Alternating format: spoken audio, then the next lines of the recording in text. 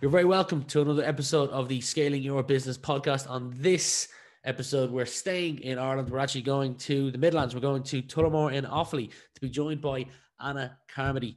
Anna, you're very welcome to the show. Thanks, Rian. Thanks for having me. Yeah, delighted to have you on the show. You're the founder of Little Red Edu, and you've got a lot of PR recently from some of the awards you've won. We'll dive into that a little deeper later in the podcast, but let's bring it back to Tullamore, Offaly. You grew up there. What were your early days like there? Any standout moments? Yeah, that's right. So I'm from Tullamore in Offaly, and actually I live out here in the middle of nowhere, in the kind of in the woods. Beautiful. So it is beautiful, especially during the pandemic. It was very nice and peaceful around this area. Just kind of early days, like where we are. In our garden we have like these little red squirrels, and they're real unique and very rare. Usually the gray squirrels, I think, attack the red squirrels. We've this little red squirrel that hops along the trees, and that's what inspired me to come up with our logo for Little Red Edu. So just that kind of uniqueness and playfulness of the red squirrel. And it's funny now, kind of anytime something significant happens to the business, I might look out the window and see the red squirrel at just the right moment. So it's kind of like a little symbol for the business and for kind of the achievements that we've been making so far as well. Yeah, that's a great story behind the name, and I've not spent a lot of time in Offaly. I was actually only in Offaly maybe 3 4 months ago, um, but beautiful place in terms of nature as well. Side story: my girlfriend's parents. I was talking before the recording that we visit them probably every second weekend.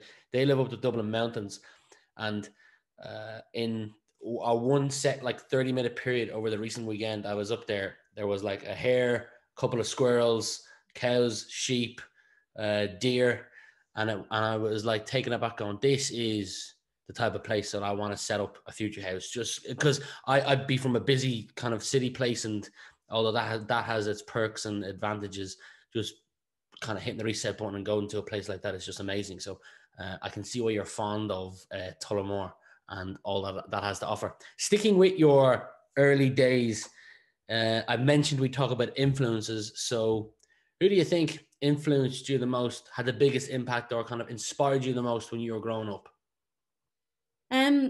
I would say like my parents are a big part of like what inspired me. Like my mother was always very entrepreneurial, and she had her own coffee shop in Tullamore. Um, Wow. People kind of laugh about it. She was like the first to bring the lattes and the mochas to Tullamore, like back when there was just coffee. So she had the coffee shop, and that kind of inspired me to see how to set up your own business. And my father also is an accountant, and he had his own practice as well. But I suppose even going further back than that, my grandparents, who were from Knock and Mayo, they had their own farm, but they were very entrepreneurial, and kind of they created, like, the house was a bed and breakfast, and the farm they turned into a really successful piggery. And yeah, those kind of influences, I think, maybe without me even noticing, they influenced me more than I thought when I was younger. Yeah, you've got the entrepreneurial spirit from generation to generation. Shout out to your parents, your mother bringing good coffee to Offaly, and your grandparents. A couple of things I know about you from my research. You've been to places like Berlin, Vietnam, featured in the Sunday Business Post 30 Under 30, as well as the Irish Independent list as well. So not just one, but two lists. But also, and I was surprised by this because one of the places I go to research my guest is YouTube. And when I typed in your name, someone that looked like you came up, but she was singing music. And then I found out that it was you. And I can't stop listening to the Summer Air song. It is amazing. So kudos to you for that. That's if I'll probably exit, or at the end of the show I'll play that tune as a snippet, and then if anybody wants to listen to more music, I'll leave links to Spotify, iTunes, YouTube below. But is there anything that you're into or curious about that not a lot of people would know about you? Yeah, I guess the music is probably one thing that people don't really know too much, and that I just released a new single on Friday, so that kind of is like my happy balance, I suppose, with like when I finish up my business, it's a nice release to go and write songs and play music, and I do a couple of gigs as well.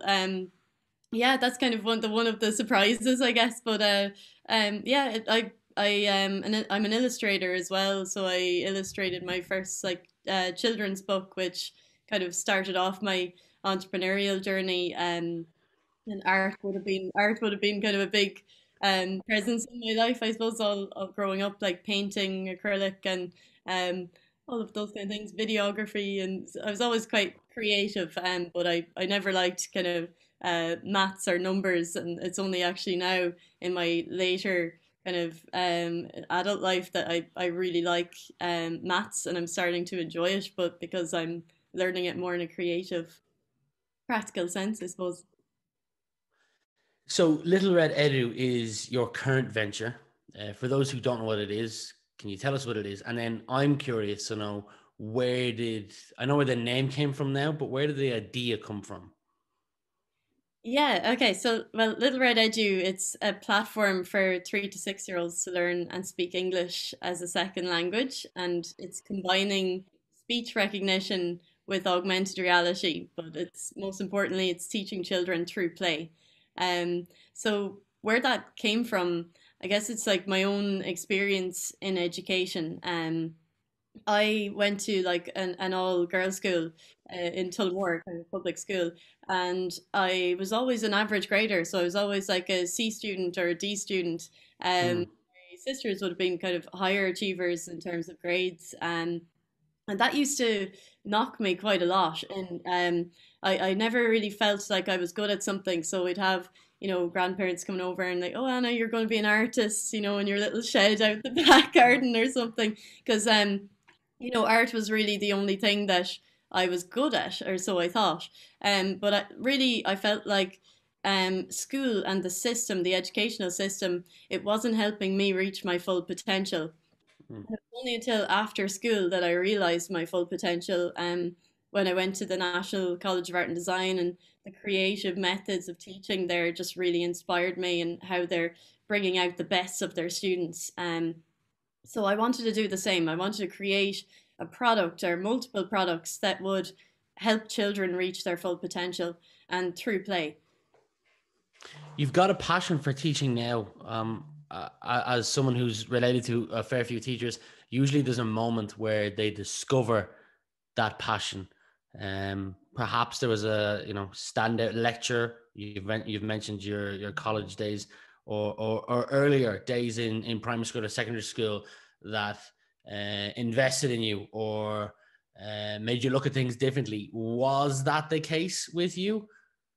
Yeah, I think yeah, definitely. There's one teacher like that really stands out to me, and it was a tutor in my college in NCAD. I don't know if I can name his name. John Wade was actually his name, but he was just lovely. He was so positive and encouraging, and I remember not really having that throughout kind of even school or NCAD, even in my first year. He saw a spark in me when I was actually creating this project, and it was a mad looking thing. It was like this bird on like wheels that could move around and could sing, and I programmed it to light up and do all sorts. But he kind of saw the spark in me, and I guess like he kind of encouraged me as well with that project, and that encouragement, I think it sparked me off and made me feel like, oh, I can actually, maybe I can do something here, maybe I actually have potential here Mm. to create some exciting projects. And that was a kind of good spark that I had from someone that invested their attention into me and their help and support as well. Amazing to see the impact teachers can have on people. You've started your own business. We're talking about it at the moment, but for anyone who's considering starting a business, maybe they realize that they've been out of work for the last while and they don't want to go back to their old job, or they want to spend more time in other areas of their life for whatever different variety of reasons. But if they want to start their own business, sometimes it can be confusing, especially if you're not from a family of entrepreneurs where you can go and ask unlimited questions without annoying a parent. How would you have any advice, or how would you go, like, start with the why, start with how, start with the website? What would you say to someone who has an idea might have it on paper, but that's about it. I would say like it everything starts with passion, and I think there's a word for it in German, and I just can't remember. I was listening to the podcast last night, but it's like leading something, or it's like basically passion is like in German they say it's like pain and passion together, but like Mm. there be some level of pain to that you have to endure to get this level of passion to really bring something forward. And I know myself from working in previous projects, you can do it for so long, but it's very difficult to withstand the difficulties and the challenges that are come up along the way, unless you're extremely passionate about it and really want it to. That's the best way for it to succeed. Is like it depends on how passionate you are about it. Um, but what I would say is a lot of people are stumbled by fear, and like they don't continue on with the project, or they don't start a project even. It might be, this long kind of lost idea that they have in their head for years, but they never actually just take the first steps to starting it. And I think, there's just not to be so overwhelmed by worrying about fear of failure, and just do it. Would be my best advice. Kind of a Nike quote there. Just do it. Nice. Yeah, I like it. After college or university, wherever the listener is in the world, you worked in Permanent TSB, a bank, in an administrator role, worked in a similar role in HSE. You also spent some time, as I've alluded to earlier on, as an English teacher. Were you able to carry any of the lessons learned or skills from those roles into your current venture? And if so, can you give an example of what one of those might be?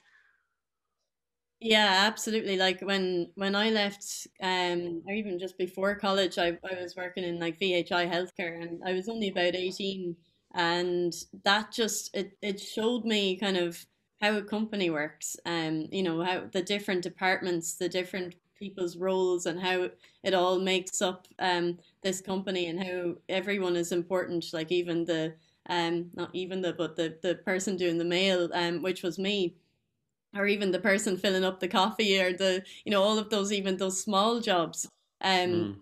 as important as kind of the bigger kind of roles. And I worked in all of those kind of areas. From the age of 18, I worked in lots of different kind of companies in administration roles, even during my summers in college, and it really helped me to see different departments, and being able to work in teams and different kinds of teams, and understanding the overall operations, I think, of a business. That definitely had a big part to play in me being able to kind of operate my own startup. Collaborative thinking, or may I say, the power of a good network. I'm a member of a group called Magnate, but I can see that you've recently been selected as, if I've got it right here, one of 20 startups in this year's uh, NDC or Pre Accelerator, powered by Dogpatch Labs. Great crowd over there. What role, if any, has connecting with like minded individuals had on you? And is that something that you would encourage others to do? Find their group of people? Yeah, oh, like especially during the pandemic when you're kind of isolated and you're working in your own little office, like NDRC and Dogpatch Labs has been such an amazing way to bring yourself to like close to people that are in the same, like going through the same motions as you. Some people in different levels and different, maybe a bit further on or a bit further back. Um, Hmm.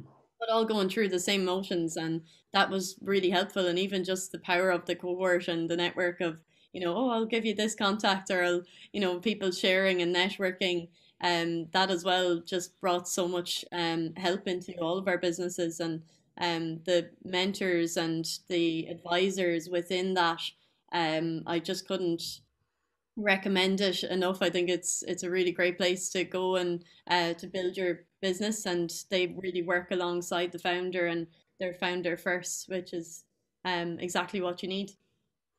Is there a favorite part or aspect of like being a founder or leading a company for you?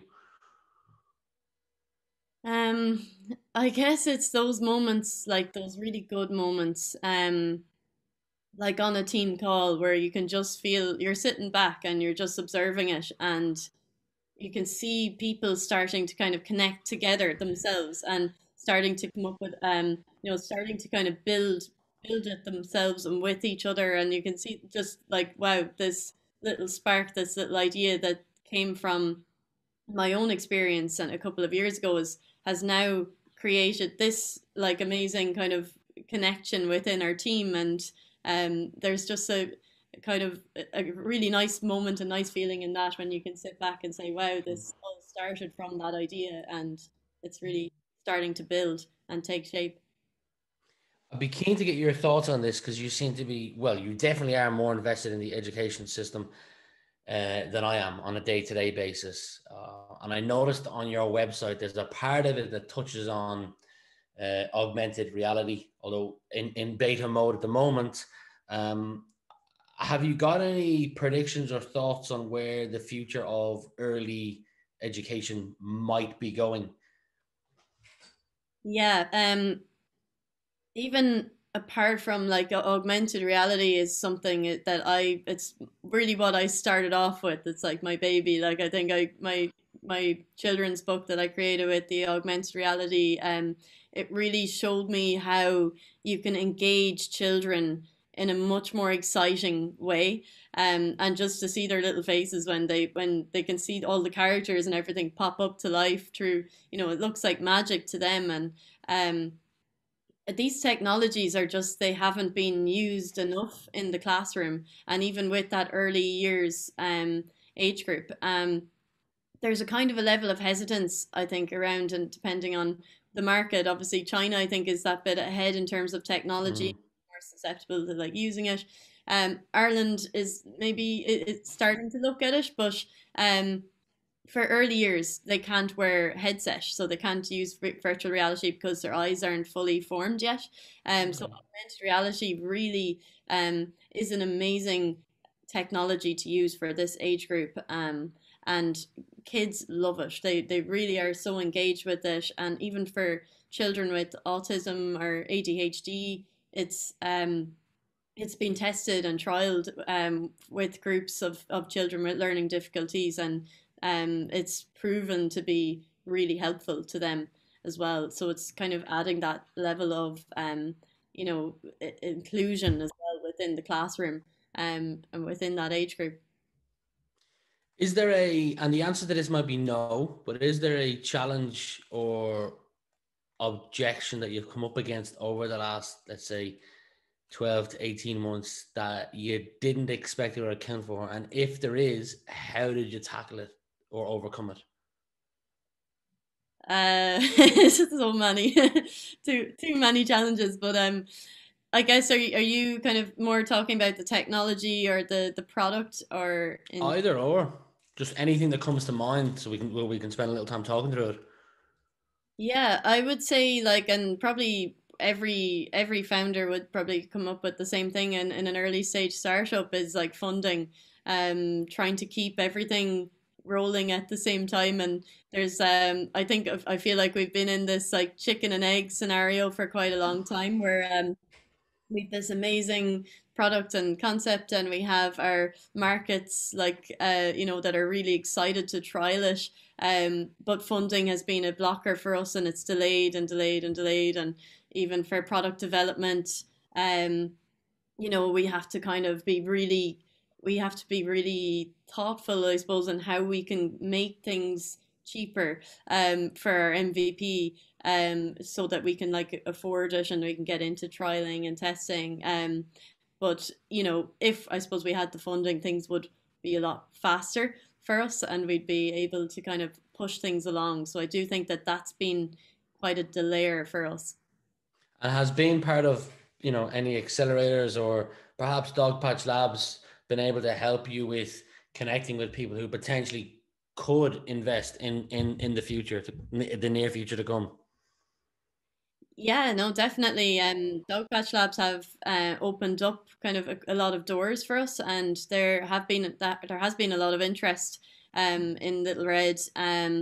And I'm continuously in talks with investors, and yeah, I guess it's like pushing us on to the next stage, and we're pre-revenue still, and I think that's the biggest challenge for any startup. When you're pre-revenue, you just want to get Mhm. that product validated and get your first customer signed, um with the contract signed, and you want to kind of get it moving. Mhm. So I guess it's Dog Patch Labs has been a really big help for the support there and the advice on how to what to concentrate on, because you have so many things going on at the same time. Like there's team, and there's team dynamics, and there's product, and you're looking for funding. That, like, I think Dog Patch Labs just tell you to, like, right, this is what you need to focus on, and usually it's customer first. Like, always focus on the customer. Uh, Mhm. and that's been kind of, I've been really driving that into our business now as well, in terms of our product, and that we need to go customer first with every decision that we make with our product. You're an author yourself, but are there any books, podcasts that you would read or listen to that, uh, yeah, are there any books or podcasts that you really listen to invest in yourself? Is the question I'm probably trying to ask.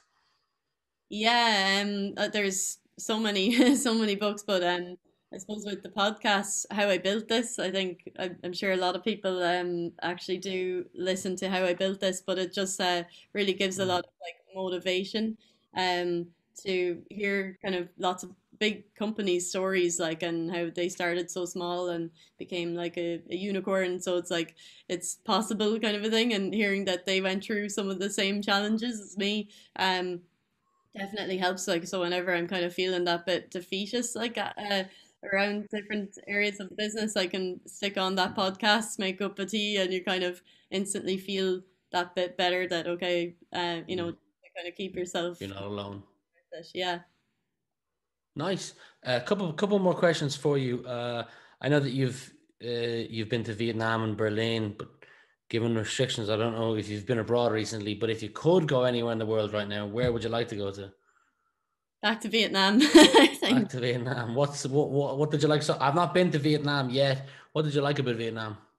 Oh, just everything, like the food, the people. The people are so humble and kind, and that, like, I had my own little moped over there, so I used to love driving on the mad roads. It was kind of like organized chaos, is what I called it, but it was just so like they say that like your brain produces new actually new brain cells whenever you go and see something new or a new place. Oh. Your mind starts opening up, and that's really how I felt in Vietnam. I started to like see different sides of me I'd never even knew where I had. So like it definitely tests and trials you to go to like a place that's so far, so different to your own home place.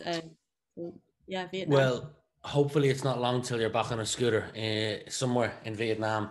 But for now, I don't know who you live with, but all your loved ones, humans, animals, anything, they're all safe. But your house is burning down, and you can only save one item. What one item would that be? I think I'd save my guitar. Good choice. Good choice. Well, if your future tunes are anything like Summer Air, then saving your guitar is a great choice. I'd like you to imagine, final question, by the way, I'd like you to imagine it's the year 2030. Like we're speaking right now and it's 2030 and we're looking back on the last decade. You can answer this personally or professionally, but what would you like to be looking back on? I would like to look back on this time, I guess, and coming out of it and continuing Mm, with Little Red, and ensuring that we make it to the top. As we want to make this a globally recognized educational company, and mm-hmm. helping children all around the world reach their full potential through play. So we want to be recognized for that, and I hope that I'm looking back on the journey and kind of seeing looking at how far we've come is what I'd like to say. I'm sure I'll look back on this time and be like, I can't believe I did that, or what was I thinking? But I even do that when I look back 3 years ago. But Mm, I think you grow with the business, and that's exactly. It's a sign of progress. Sometimes I look back 6 months ago at like, potential documents I've written or, prep work for speeches, and I'll go, wow, that's embarrassing. I would never say that on stage today. So I guess, although embarrassing, it's a sign of progress that you've moved forward from the previous 6 months. But for today, Anna Carmody, thank you very much for being my guest on the Scaling Your Business podcast. I wish you nothing but the best going forward. And we'll leave it there. Thanks very much, Rena. Really appreciate you having me, and lovely chat.